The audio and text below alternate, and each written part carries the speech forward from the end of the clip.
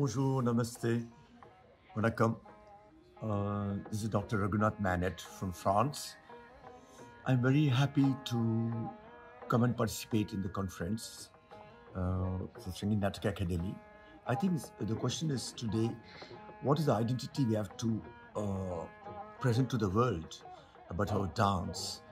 So I feel very concerned since I've been the first Indian performing opera at Paris, doing a lot of work, and I've been contributing a lot for the contemporary dance because I was the dancer of Chandralekha. So today the question is how we are going to take our Indian traditions to the modern world. I've been always concerned by the debate, tradition, modernity.